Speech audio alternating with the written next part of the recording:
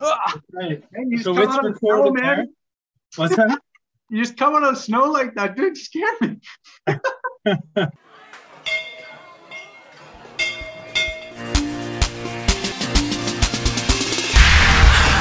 be dancing forevermore on Malagash's shores.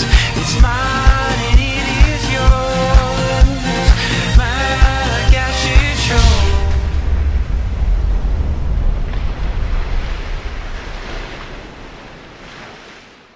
Good day and welcome to the 5th edition of the Malagash Bible Camp podcast. I'm your host, Andy Leeper, and today I am joined with Mitch Foren. Woo.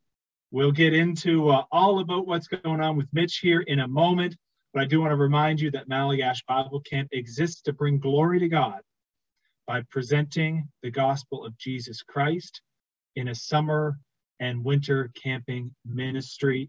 I also, as usual, want to shout out to Alex Stephen, who so graciously allows us to use his studio. You can find Alex with the band Life Support Music on Instagram, and also check him out in his daytime at Apartment 3 Espresso Bar in Lower Sackville. And also shout out to Nathan Jollymore, who's graciously does all of our video editing. So, how are you, Mitch? How you doing? Good, dude. It's good to see you, man. I wish I could be in that picture that is behind you, man, and just hanging out with a bunch of people drinking a hot cup of coffee in the lounge. Yeah. You know, there's not actually snow right here. This is a virtual background. I'm not actually at Malagash. We've had 5 days in a row here of almost 15 degrees Celsius weather in March. So all the snow's gone. It's actually beautiful out, but you're absolutely right. I love Malagash in the winter just as much as I love Malagash in the summer. Totally, man. Totally. Yeah. I think, Mitch, the last time I saw you, I think it was at Malagash. I think you're right, dude. I think I was the speaker at one of the junior teens. Was this 6 years ago, I think, was the last time I saw you? Yeah, that would be about right, man. That was the summer I served on staff. Would have been 6 years ago. Or I might have actually been directing that week with Carmen Swain, maybe. Okay, probably wasn't that week. I was the speaker one week, and it was the week we had all the G-Rock kids up there. Okay, right on. And I think you were on staff that summer. So I think that's the last time I saw you. But you look fitter right now than the last I saw you. So it looks like you've been marriage has done me well, man. She makes me That's good. That's good. When did you get married? I got married 4 years ago, dude, to a lovely Mexican woman named Jackie. Okay, nice. So we'll get into Mexico in a minute, but for our audience who doesn't quite know who you are, tell me a little bit about yourself and how you were connected to Malagash and that sort of thing. Sweet, man. So my name's Mitch Foren, as you said. I actually came to Malagash for the first time in 2010. I was there as a camper in my first week of senior teens. I had never been in a Christian environment before. I'd never gone to church, Christian church. And I just was completely dumbfounded at the fact that people could actually love Jesus. Right. And I found a community that loved Jesus. And from Malagash, I actually got connected with Seaside Community Baptist Church. Mm-hmm. A bunch of the guys from there had a high school group at my high school, and so they were all in. I got involved kind of more than anything from social pressure, but man, Jesus used Malagash in an amazing way. I was there as a camper in 2010, 2011, 2012, and 2013 in senior teens. I was on staff in 2014, and so dude, I was only there for 1 year. Yeah. Let me jump back for a minute. So 2010. What grade were you in 2010, or how old were you I was then? just going into grade 10. Grade 10. Okay. And you said, you had no background in anything Christian at that time. No, I grew up in the Catholic Church, but more of like anything than just going on Sundays because my mom made me. It was more than anything. Yeah, you're like me. I grew up in the Catholic Church and went there until I was in grade 5 or so. And I won't get into my story tonight, but eventually got connected to another church and started going to Malagash too. So it was a big, intricate part of my walk as well. So you're going into grade 10. You've just started high school. And does a friend invite you to Malagash? Yeah, so I actually had 2 friends who had gone to Malagash for a couple years before that, and they tricked me, man. Who's that? His name's Mitchell Travis and Nick Graham. 2 Okay. friends of mine, never served on staff, never volunteered, just 2 guys who went to Malagash their whole childhood. And, they told me about all these awesome games and all this great stuff that happens. They never told me about church. Right. I was like, what the heck? Where did I end up? And just got radically encountered with God and found a lot of great people that really modeled who Jesus is. And I think that's what made me really trust the ministry of Malagash, was the great staff, volunteers, and campers that modeled who Jesus was. Yeah. So do you remember who the speaker or director was that summer? Speaker, I was trying to think about this last night as I was going to bed. I was like, he's going to ask me this. Who was my first speaker? I'm pretty sure it was either Jeremy Marsh or Josh Jockstetter.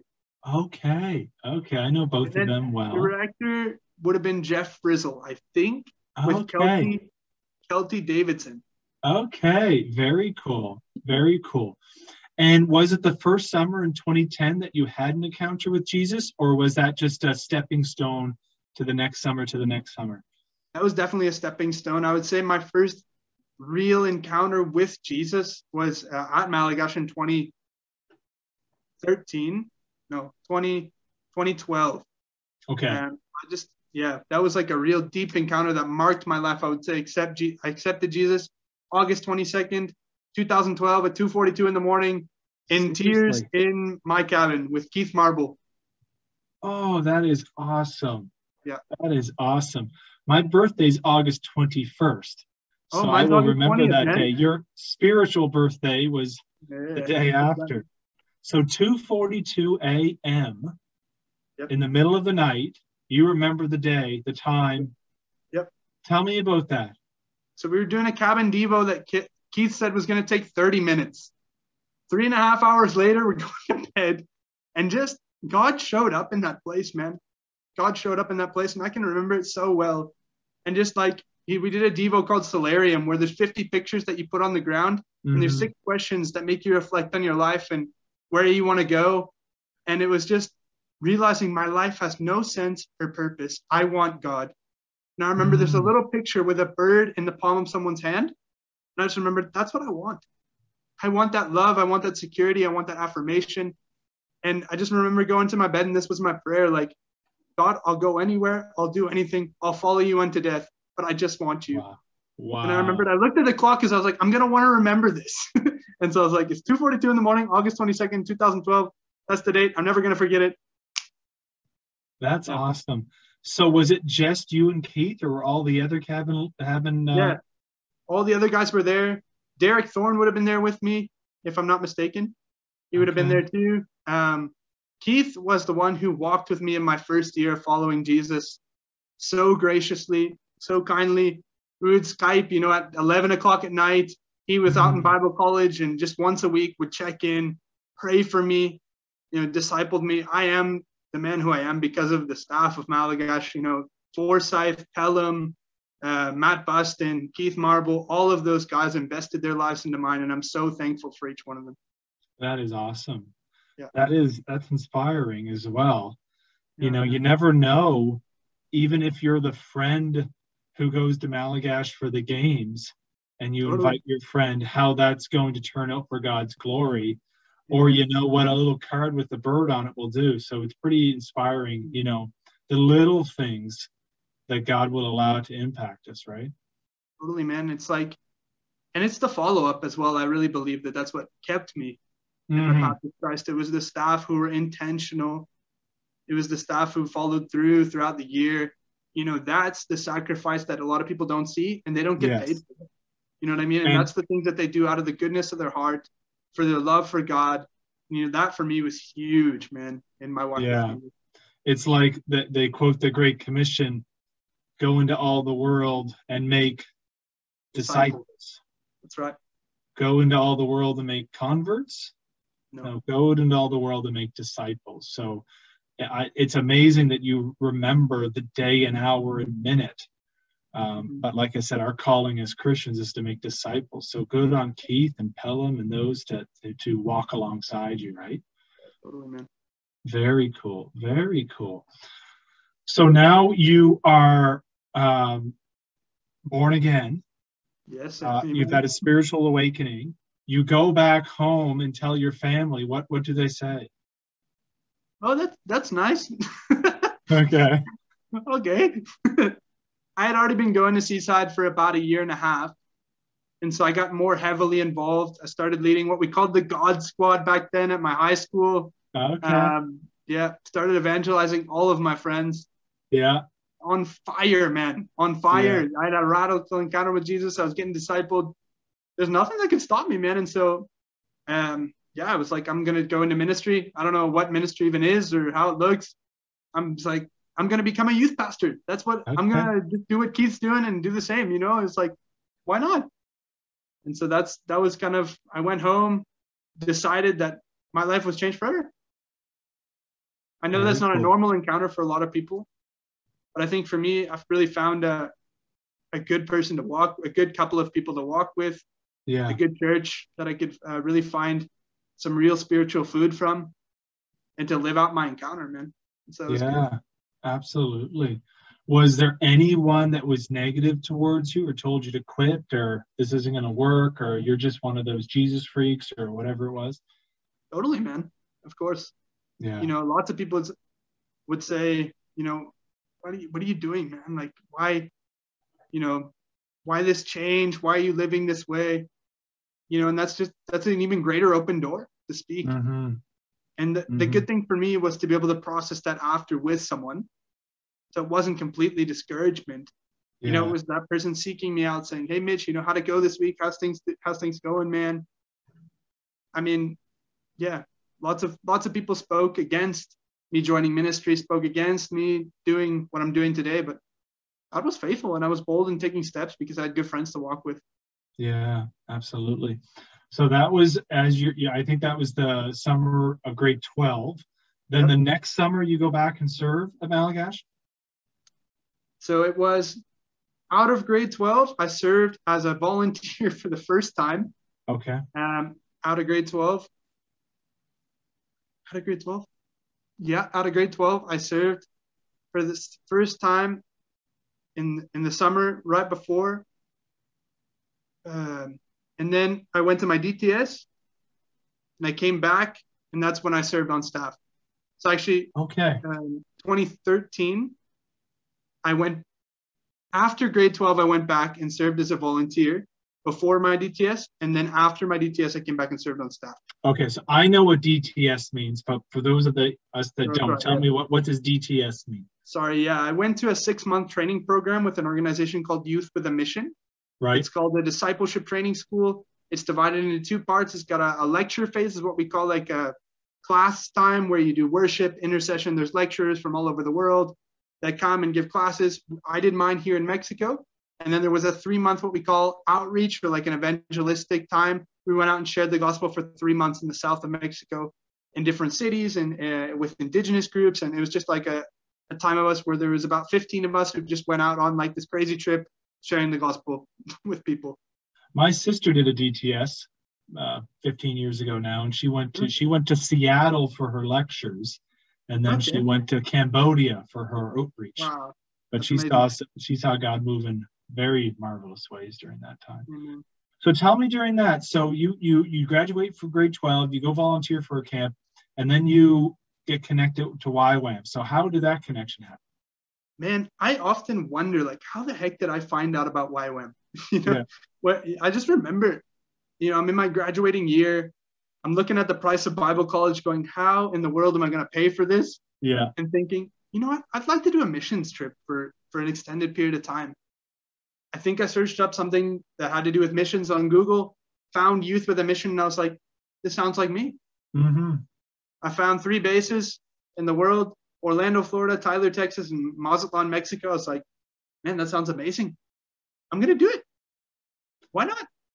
And did you have any history with the people of Mexico or Spanish or anything like that? nothing, man. It was like almost like as if I was blind and just walked into something crazy. And I was like, I don't know, reflecting halfway through my DTS, how in the world did I end up here? Yeah. And it was just the grace and the goodness of God leading me. And I think that's one thing that we have to learn to trust in. We don't, we thought, oh, I'm not going to, this might not be the perfect step for me right now, or this might not be exactly what everyone else is doing. But, to find really like that sense of fulfillment in our lives, I think we have to be willing to take radical decisions and go against the current and do something that not everyone else is doing. And so that was for me. That's what DTS was for me. That's what the discipleship training school with YWAM was for me. It was that I'm going to just do something crazy because I believe in God and I want to fall in love with him more. And I believe that this could be an opportunity for me to find that. So I said, I'll come back and study next year or whatever. And that year turned into 8 years. And now here we are, still living in Mexico. You did DTS, then you came back and you served a full-time summer at Malagash on staff there. That was 2014. Yes, that's right. I think that was the summer that I was speaking that week to the junior teens. I think. Sounds right, bro.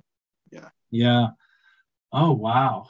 And I remember even the one thing I would remember about you during that week that I was there was just passion. Thank you, man. You had a lot of passion for Jesus. And I remember in particular, there was one time at the end of the chapel where I was like, God, I don't know how you're leading right now. And I was trying to discern, what should I do? What should I do? And I don't know if you remember this, but I said, Mitch, can you come up and pray for us right now? And you came up and you prayed for us like 10 minutes. You just kept praying and praying and praying and praying. And I felt at the time, okay, God's had his way now. You know what I mean? So you were a bit of a lifesaver for me that one moment. I was like, I don't know exactly where you're leading, but I know Mitch is going to have a word here or a prayer here. If that's praise God, dude. That's awesome. Very cool. Very cool. So now you're in Mexico. Yes. And you've been in Mexico for 6 years. So I did my DTS in 2014 and I've been here 2013. I've been here ever since. Okay. Tell me about that. Yeah, man. So I served in YWAM Mazatlan as what we would call a discipleship training school leader for 3 years with them. Took outreach teams to India, to Chile, to the rest of Mexico. Got to see lots of young people's lives transformed. Did evangelistic outreaches with them. It was an amazing time. Then I served in Mexico City for 3 years, the biggest city in Latin America, in the Americas, actually. And so it was crazy. We had a base right in the middle of downtown. Nuts. We served in prostitution ministries. We did ministry with homeless people. Okay. That was kind of what we did for 3 years. We also led the discipleship training schools, but working more specifically in those two areas of society. Saw lots of people transform, people off the streets, get to hear stories from people all the time of just, wow, God did an amazing thing in our lives. And obviously that wasn't every week, going out and serving. Obviously we saw a lot of horrible things. Lots of people die, lots of people, bad stuff, but getting to see some fruit was honestly really beautiful. And then from there, go ahead. And then from there, we actually just moved a year ago up to a city called Ciudad Juarez. Ciudad Juarez is just on the border here of Texas. So we're serving here with them. We helped lead a discipleship training school. Right now we're doing helping with the children's home here. We have an orphanage on our base. So we have 20 kids who live with us. It's amazing. We're also doing a project with an unreached people group here in Mexico that's about 6 hours away. So we're helping with oral Bible translation for them. Okay. So are you currently, like, where you sleep at night is in the same place where these children sleep? Yeah, so where me and my wife live, we live in a separate house here on the same. We have about 2 acres of property here on our base, and we have a wonderful children's home at the top of our property where the kids live. And then we live in a little house. Me and my wife live in like a tiny house kind of with our son at the bottom. So you're like the house mom and the house dad sort of thing for these kids? No, we're not, but there are house mom and house dad. We just help serve. We're more of the cool aunts and uncles. Okay, I see. I adopted all 3 of my kids. That's right. I knew that, man. Yeah. So I've been to some places like that, Cool. in other countries where you see exactly how the house moms are and what the situation is like and what have you. So that's very cool that you're their uncles and aunts there. And did you say you have your own as well, child? Yeah. So we just have a son named Diaz. He's 1 year old. Oh, congrats. I didn't know that. Thanks, man. How has the first year been? Good, man. It's been a blessing, dude. You know, you understand a different part of the heart of God. Obviously, Yes. you Yeah. understand more of the heart of God when you just see, you know, what it means to be a dad and the frailty of creation. And Yes. obviously the hard side is not sleeping, but yeah, Yes. you Yes. learn to get over that. I've got a 6, a 4, and a 7-month right now. Oh, So man. yeah, the house is busy. And yeah, particularly my 7-month-old has challenged me on just how much sleep I can go on and still function in the day. So I know exactly what you're referring to. Just curious, on a different note, what's it like being on the border of Texas? You know, we hear all these stories about people crossing over and there being all these people, huge lineups trying to get into America. Do you see that firsthand? So we've been here more during the pandemic than before the pandemic. So, I mean, that's definitely changed a lot of things. But I mean, there's lots of immigrants here that are just, you know, got deported from the States and they're here, or Right. there's a huge Cuban population here in Juarez because of that. Yeah, we're learning and growing and knowing the culture now because the pandemic is coming to a place where we can get out more. Right. But because of the pandemic, it was like, oh man, I feel like I don't know the city that I live in. I don't, because of, or the crisis that people live, because the pandemic kind of closed us down for a season. Right. Yes, absolutely. And are you fluent in Spanish now? Yeah, man. Yep. Wow, that's very cool. How long did that take? Yeah, so that's a story, man. I was fluent after about, so the Holy Spirit poured out on me in the gift of speaking Spanish in the 6th week of my discipleship training school. And so I would say I was fluent after about like 100% fluent. I could do a full conversation without anything after about three or 4 months of being in Mexico. Wow. And you're saying that is not from your own study, although I'm sure, but most of that's from the pouring out of the Holy Spirit. Definitely, man. Wow. Yeah. Was there any time where you were literally like this gift of tongues, the gift of speaking tongues, where you were speaking and didn't even know that you were, or is it just? So there's this like moment where we were in a youth prison doing evangelism, and I was just praying and asking God, you know, for these words of encouragement, what we might consider prophetic words to build up the inmates in this youth prison. And as we were sharing the gospel, I just couldn't find a translator, and I just had this burning fire to speak over these guys. And it's just like, Holy Spirit, give me Spanish in the name of Jesus. You know, one of those faith-filled prayers. And you're just like, okay. I just went up and started praying over people. Like 30 minutes later, I'm like, oh, wow. I didn't know any Spanish yesterday. Oh, you know my soul. That's amazing. Yeah, it was really beautiful. And yeah, I just thank God, because it's been such a door opener when you can understand and speak and really minister to the hearts of people in their own language. Wow. So 3-4 months and then you're fluent in Spanish. That's amazing in itself. And has your spice tolerance increased at all? Of course, man. I love spicy food. I always tell Jackie when I got here, I thought ketchup was spicy. You know what I mean? It's like you grow to love.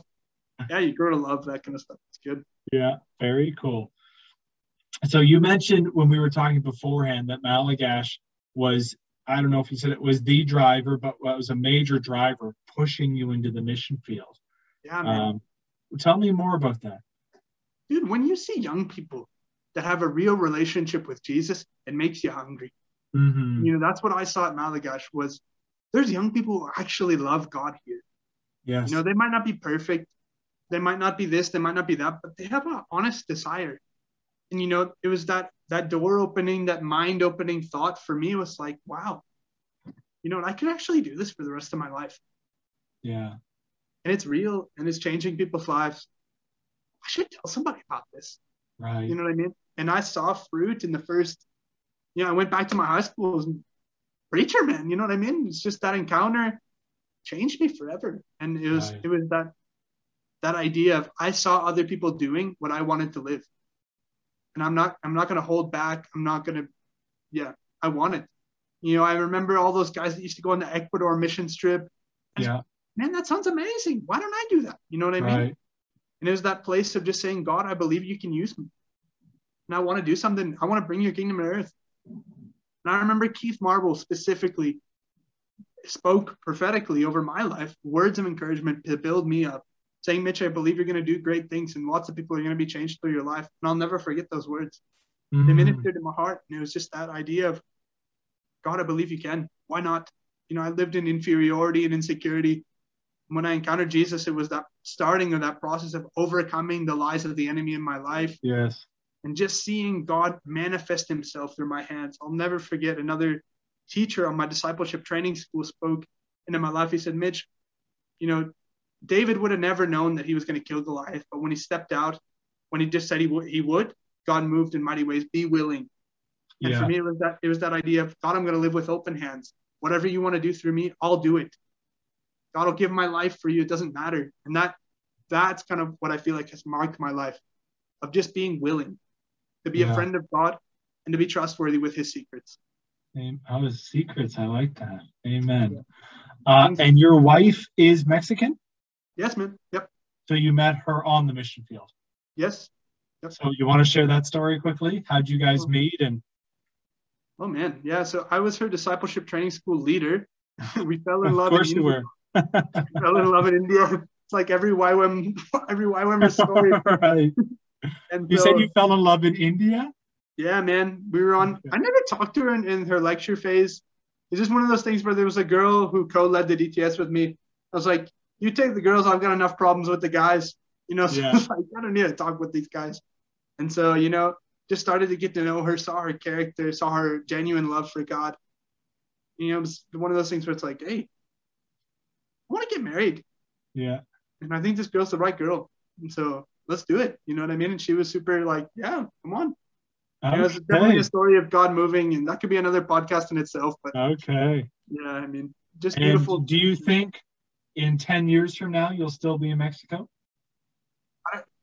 I wouldn't say in Mexico. I don't know. We've got some things on the back burner that we feel like God's been speaking to us for the future. But definitely on the mission field. Right. This is a call for life. Yep. Very cool. And I want to define that because people can think, you know, missionaries, and can idolize even this calling. We really believe that missions is a mentality. Mm-hmm. We live on mission as Christians. When we become missionaries when we decide to live on mission. That's the truth. You can be a missionary in your workplace. You can bring the kingdom of God in your doctor's office, in your dentist's office. Whatever you are, you can bring the kingdom of God. We serve the sphere of the church in this way, living as what some might consider full-time missionaries or transcultural missionaries or missionaries to the sphere of the church. So definitely want to clarify that. We've decided to live on mission in this expression of what that can look like. Right. Very cool. Very, very cool. All right. So I'm going to transition just a little bit into a little bit more lighter subjects for those people that don't know you. And some of these may not be an answer. You just go next. That's fine too. So do you remember, what is the funniest place you've ever fallen asleep? Oh man, the funniest place I've ever fallen asleep. Or the most odd place? Oh man, the most odd place I've ever fallen asleep. What comes to my mind is one time we walked down into the jungle, 7 hours down a mountain. I was so tired, man. Is this in Mexico? I went to sleep at like 6 p.m. I think. It was on the church floor, and I wake up and there's this huge spider on the bench next to me, and I'm just like, okay, I'm just gonna go back to sleep. God protect me. Let's go to sleep. Okay, do you know, if you were born a girl, do you know what your parents would have named you? Michelle, I think. Okay, I would have been a Jennifer. Well, but Michelle, I guess, is Mitch, Michelle. I guess that's very similar. Yes, absolutely. Now, I consider you a person of intelligence and looks. Don't get me wrong. But would you ever trade intelligence for looks, or looks for intelligence? Oh, man. I think you can look pretty intelligent, and you can be good looking if you're intelligent. Okay. It depends. No, I wouldn't trade. I think I might trade looks for intelligence. I would like to be smarter than I am. Okay, fair enough. No. Fair enough. And if I said, Mitch, there's been this terrible cataclysmic event, you can only eat one food for the rest of your life, what do you think you choose? Curry. Curry. Yep. Is there curry? Is there a lot of curry in Mexico? Nope. But when I ate it in India, I was like, I would never, ever get tired of this for the rest of my life. Like curry and rice. Yes, man. It's like you can eat it at breakfast, lunch, dinner, and every time it tastes good. Okay, fair enough. Fair enough. Here's a question for you, maybe a little bit deeper. Have you had a favorite age of your life so far, or is each year getting better? Each year is very different. Getting better? Let's say I'm getting better too. Yeah. But if I could say, wow, a year that marked my life, 21 when I got married was a big year for me. Right. Brought a lot of change. Yeah, but I mean, a favorite age? No, I don't think so, man. I've really enjoyed every year, and I feel like I'm growing closer to Jesus and becoming more like him every year. Good, good. And what meal is your favorite, breakfast, lunch, or supper? Man, that's changing. Like, Yeah. I don't know. I would, if you would ask me this 6 months ago, I would have for sure said breakfast. Okay. But I think right now it's lunch. Okay. And in 6 months from now, it'll be supper. Who knows, man? It might be midnight snack if you ask me in a year. Yeah. What source do you get your news from? What source do I get my news from? I read the Google News. So like I have a bunch of stuff that I follow. Facebook, some things. Yeah. Honestly, I get a lot from Facebook too. I don't know if that's the best source, but I do. I try to follow people who are on kind of both sides of the thing. Yeah, so, yeah, absolutely. I do read the Google News pretty frequently. I know the life of a missionary. Maybe I'm wrong, but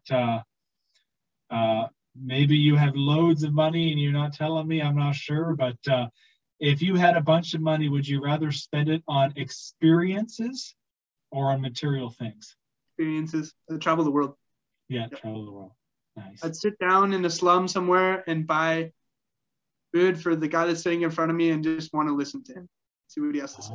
Okay, very cool. Yeah. See what life could teach me. That's a beautiful heart. Do you have any phobias? Phobias. I'm not super good with heights. I'm not gonna lie. Yeah. When I stand up on a ladder, I'm like, okay, I don't really like this. If there's another guy there, I'll hold the ladder, man. You get up there, Yeah. Okay, fair enough. Okay, I'm going to move on to a little bit more serious questions here. Have you ever had a dream or vision from God that you knew with 100% this was from God? And if it's yes, do you mind me asking what that dream or vision was? I'm just thinking about what I could share, like which one to share more than anything. Okay. I'm not saying that I'm not a super big dreamer, but when sometimes when I have dreams, it's like, oh yeah, I know that's from God. I'm just remembering one from my first time in Mexico. Was like, I remember I really wanted to do the Bethel School of Supernatural Ministry after I finished my discipleship training school. I was like, I want to grow in seeing more of God, and that passion, that fire can often be for the things of God. You want to see miracles. You want to see him move. I just remember God coming to me in a dream. This is what I felt like. And he said, Mitch, what are you doing after your DTS? I said, God, I'm going to go to the Bethel School of Supernatural Ministry. And he said, Mitch, you are a Bethel. Right. I was like, okay. And Bethel literally means house of God. Yes. And I felt like that was God leading me not to do that program, not speaking poorly against that program at all. It just wasn't for me in that season. And that's when God started to reveal his will for me to serve in this country and the way that I'm doing today. What do you think, and this wasn't on my paper to ask you, what do you think the balance is between living our lives on the principles that we know are godly Christian principles that we get from the Bible day by day versus asking God for the nitty gritty little, should I put this sock on or this sock on, or where do you think the balance is between that? That's a very good question.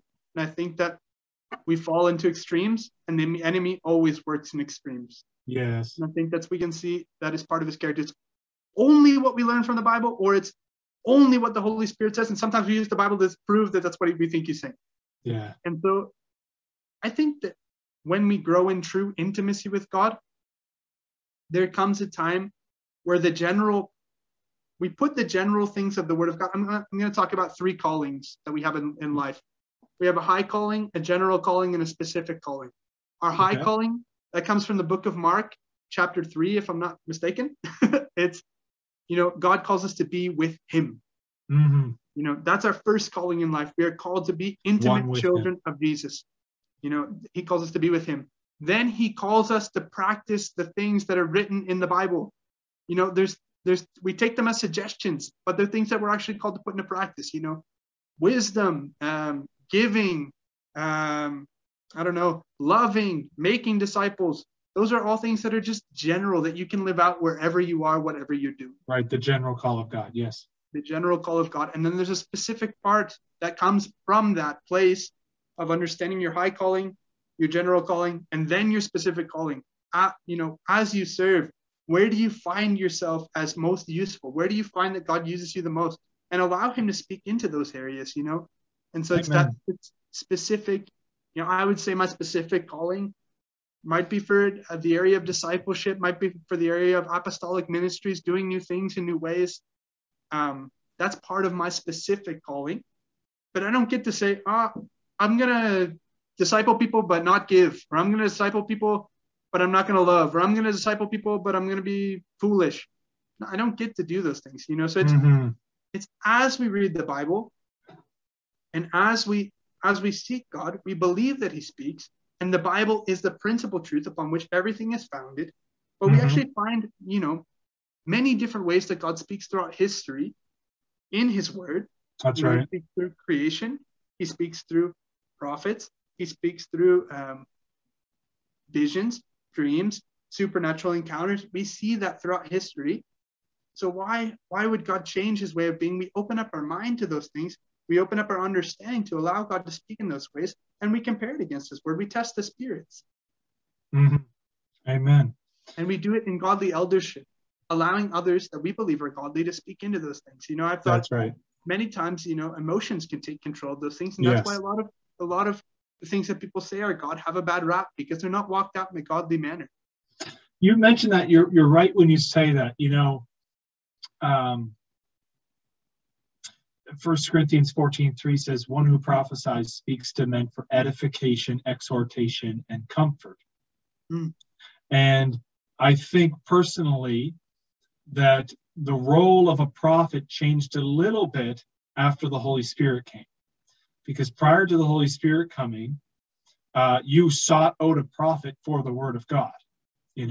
David had Nathan, David had Samuel. What is the word of God? Then when the Holy Spirit came, we now had, our high calling, one with God, one with Christ, one with the Holy Spirit. We have a direct relationship with Christ. So it's interesting because I believe a prophet, our prophecy today, is almost always a confirmation of what God has already revealed to us. For example, you've got Paul, who is about to go to Jerusalem, and Agabus, the prophet, takes Paul's belt and wraps his hands and legs with it and says, if you go to Jerusalem, this is what's going to happen. And Paul says, stop weeping and breaking my heart. God has already shown me what I must suffer for his sake. So I don't know if that's the same line of thinking you're thinking, but when you talk about having those elders that speak into your life, I think I'm hearing this. Can you confirm this is the word? Do you know what I mean? So oftentimes it's a confirmation of what God has already stated. Would you agree? Yeah, and how can I walk that out? I think for me is when you have someone who doesn't get excited, about what you're thinking, who doesn't necessarily think, oh wow, that's the next sliced bread, you know what I mean? Or wow, it's that being able to sit on it and say, okay, but Mitch, have you thought about this? Mitch, but what are the implications of this? That for me is something beautiful. And when you can sit down in prayer together with those people, and that's where you can hear the fullness in wisdom. You know, the Bible says, in the multitude of counselors is where we find wisdom. That's right. People who walk alone and say that God spoke to them, you know, you got to stand back for a second, because that's where there is the ability that the word of God can be twisted. Yes. And it might have been a word of God, but it might not be walked out in a godly way. Yes. Yes. And the character of God is more important than the word of God. When we talk about walking something out, we need to walk it out in love. We need to walk it out in humility and meekness. You know, those are the things that have to accompany the word of God when we bring it, when we walk it out. That's right. Yes, absolutely. There's always, God may give someone a word of knowledge or something. And that doesn't mean that knowledge is for the whole world. Like, listen, I think God told me that you're cheating on your wife. You know, well, that's not something you then go broadcast to the world, right? Even though God, you know, that's a personal thing or whatever it may be. You know? So I know exactly what you mean. Interesting. Very interesting. I like that. I've never heard the high call of God, the general call of God, and then the specific call of God. I think that's very, very intriguing. I'm going to chew on that. I like that, though. Mark 3:13 and 14, if I'm not mistaken. Okay. A little bit more deeper, as I mentioned. So, well, let me ask you this, not on my paper. Is the Canadian church different from the Mexican church? It should be, and it is. There's a different cultural expression. The redemption of culture in every expression of the local body. You know, you'll see it in different parts of Canada. You'll see different expressions in the Maritimes than you might see in Vancouver. Yeah. You'll see different expressions within ethnic groups here, you know, and not in necessarily Mexico City has a different expression than what, you know, a little town in the jungle has, you know what I mean? So there's definitely a difference everywhere you go.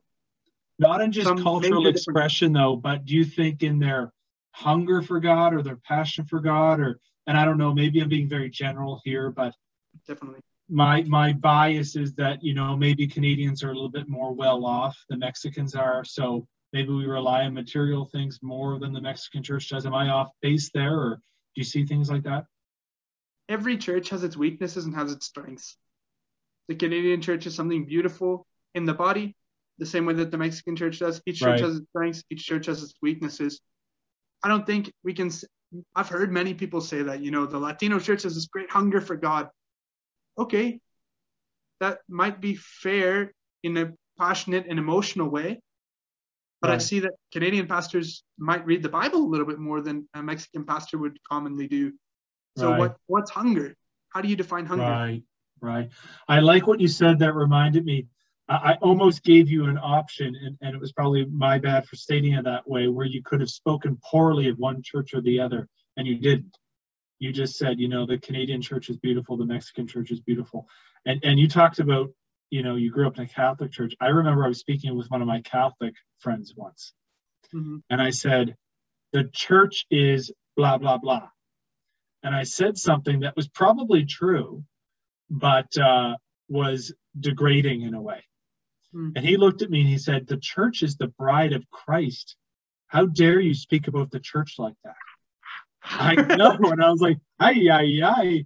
And then I thought about it. I was like, he's absolutely right. And you just reminded me of that then. You know, whether it's the Canadian church, the African church, the Chinese church, the American church, the Mexican church, the Brazil church, this is the bride of Christ. Amen. You know, so how dare we talk about any one of those expressions of the church or culture in a negative light? So thank you for reminding me of that. No worries, man. Here's a little bit of a hot button topic for you. Should Christians participate in yoga? Uh-oh. Depends on who you ask. I know. I'm asking you. Emptying of the mind, I would say, is non-biblical. I would say we're called to fill our minds with the word of God. Yes. But I also think that stretching is very effective for the body. Yes. So do I participate in stretching while filling my mind with the word of God? Oftentimes, yes. Okay, fair enough. Okay, fair enough. Why is there so much suffering and poverty in the world? I don't want to give a cheap answer, because a lot of people suffer And it's not fair to give a cheap answer to a question like that. Mm-hmm. And I think what I see is the bride of Christ, the ambassadors of the kingdom of God, who haven't lived out in the way that they could and should his kingdom. They haven't loved on the poor. They haven't loved on the suffering. That is part of the answer, I believe. Why there is so much poverty and suffering in the world is the children of God have not lived out their calling and the potential that we could have to create, godly wealth, business that edifies struggling areas. I believe that's part of it. Greed is obviously part of the answer. I'll interrupt you just for a second because you remind me of something. Do you know if just every church in North America, every church adopted one child, there'd be no orphans in North America? I didn't know just that. One per church. So when you say we're not living up the call of God, that touches home too, right? Because we're not. Yeah. I can't speak yet, but I mean, for me, I have to be part of the answer to the orphan crisis for me. Right. Living with them, you see the beauty and the brokenness at the same time. And I think that's where institutionalizing the answer is the wrong answer. But oftentimes it's the only answer that's left because of the misunderstanding that the body of Christ has about adoption. Yeah. So I interrupted. You were saying there's greed in terms of so much suffering. Yeah, and then there's emotional problems, obviously. I worked with people who lived in homelessness for years, and it wasn't because they couldn't get a job. It was, I can't hold a job because of my emotional state of being. Yeah. And it's not just a physical answer, but it actually has to be a void that's been filled because of abuse, because of human trafficking, because of AIDS, because of all of these different things that aren't necessarily an easy answer. And people say, what if we provide a homeless shelter? What if that's not necessarily 100% the only answer to all of these questions. And so, greed, I think, is a big one. Well, a certain part of the population holds so much wealth, of the world's wealth, that could answer many questions and develop many programs that would help the world to grow in their understanding of how to distribute wealth. And so suffering, is God there? Is God not there? Of course God is there. Does he always heal? No. Am I 100% convinced? Why? Not always. I've seen people be healed. I've seen the blind open their eyes through prayer. I've seen people get out of wheelchairs through prayer. I've seen all of that, but I've also watched people die. I've also hugged someone with AIDS, and watched them on their deathbed, and so it's that understanding of God's goodness and his character, and understanding that the best thing that could ever happen to us is not that our physical body would live, but that our spirit would live in eternity with him. Amen. And reconciling ourselves unto him is always the answer. Yes. And so for me, I think when I think of suffering, when I think of poverty, I don't always have the answer to every question. What I do know is that when we find intimacy with God, there will come a fullness in the heart that we can only find in him. Amen. Amen. And I hope that's not a cheap answer for anyone. It's not a cheap answer. It's hard. And God permits it. And some ways we find that hard too. But then again, God permits humans to make choices, So I like that answer. And final deeper question. Christ has changed your life. What makes Christ or Christianity different from other world faiths or other religions in your mind? Friendship with God. I can know my Creator, and he wants to make himself known. Right. And I think that for me is what makes it different. There comes a fullness of my life, not only out of obedience to a set of rules, but out of a Holy Spirit who lives every day with me, and a Jesus who has reconciled my life unto the Father. And I can find not only eternal security as in something that's going to happen, but as in something that is happening. Yes. And so, we talk about salvation, and we often think of heaven. we have to remember that the word in Greek for salvation is sozo. Sozo has many different meanings. Yes. It's redemption, it's healing, it's reconciliation, it's restoration. You know, when we talk about salvation, we talk about something that's very big. We talk about something that's greater than just a golden ticket to heaven. We talk about God working in our lives today. And that's, for me, the forgiveness of sins is one aspect of salvation. But I am growing in my salvation today. I'm working out my salvation with fear and trembling because of the greater understanding that I have of salvation, as in I'm being redeemed, I'm being restored, I'm being healed, and I'm becoming like the God who called me. Right. Amen. Amen. Okay. Going back to a little bit lesser, not as more fun questions here. Getting back to Malagash for a second before we close for the evening. Now I know you were volunteered for a little bit. You were on cabin lead or camper for a little bit, and then you had a full summer there. Do you have any great memories of pranks or any great stories that you'd like to share about Malagash? So one summer when I was on full-time staff, I was thinking, like, was I even really part of this? And what we did was we borrowed a guy's goat from Malagash and we let it loose in the girls' loft.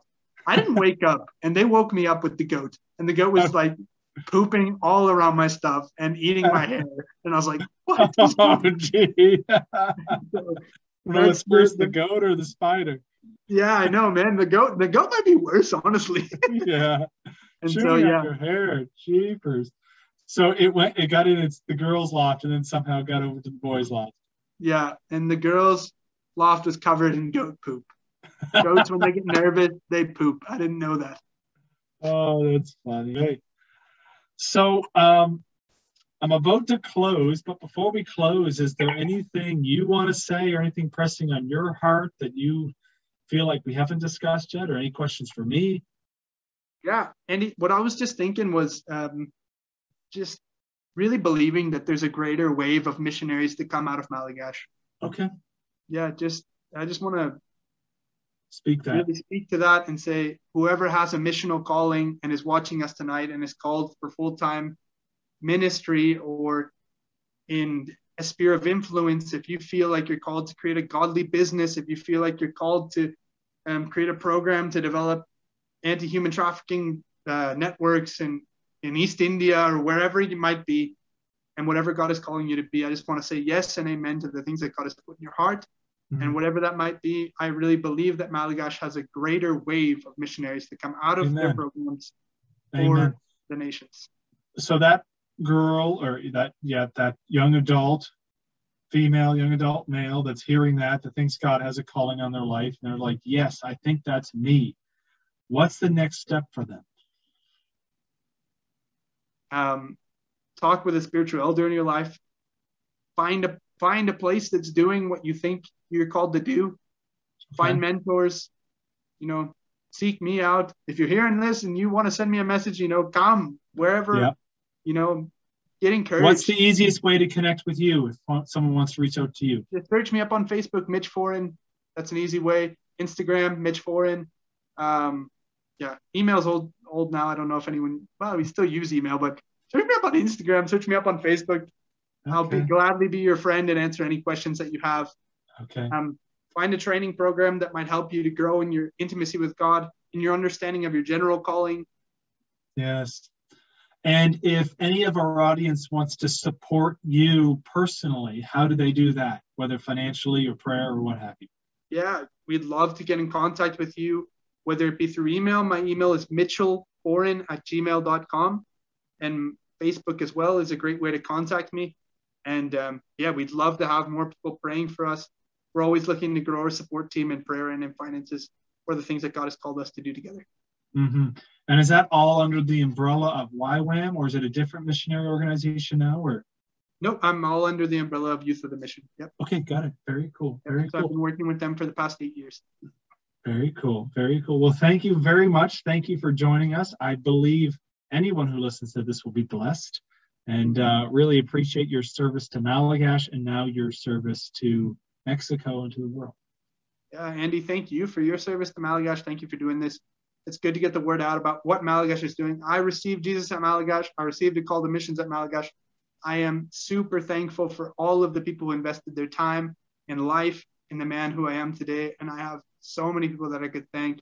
Keith Marble, Matt Buston, Pelham, Forsyth, Ali Davidson, all of these people, Morgan, so many, just, the list is so long. Brandon Fillmore, Scott Holman, Carmen Swain, Ben Swain, all of those people who walked with me in those beginning years, just so thankful to each one of them for the things that they gave me and the model that they showed me of who Jesus is and who I could become in him. So thank you to everyone who invested in my life and for the ministry of Malagash Bible Camp.